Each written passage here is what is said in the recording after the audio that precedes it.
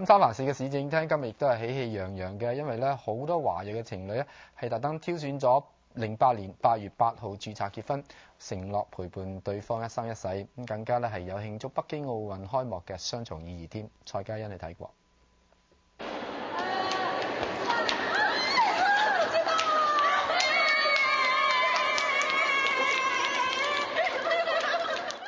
08年8月8號成為灣區嘅新婚情侶大日子，三藩市市政廳特別擠擁，註冊處取個好意頭，為128對情侶註冊結婚，包括華裔嘅李長業同太太。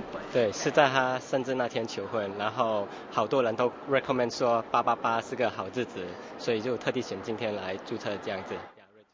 市政廳亦都特別設計咗中文字法嘅結婚證書。其實他今天有兩種特別，一個是給美國人，一個是給華人，所以華人他們就特地就設計這個有發的。對啊，華裔嘅 Jack Chiu 同奧地利籍嘅太太更加成為今日第8對嘅註冊夫婦。太太話早喺2個月前就捱夜喺政府網站登記。Logged on at 12:01 midnight, then I got kicked off the website.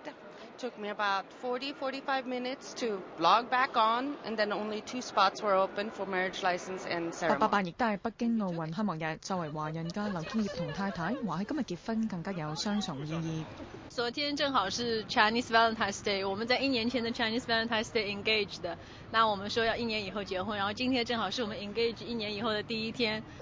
20年、30年、100年以後，我告訴我孫子，他奶奶是在2008年8月8號結婚的，是中國人，正好第一次辦奧運會的時候結婚的，他們應該會記得。26台記者蔡嘉欣報道。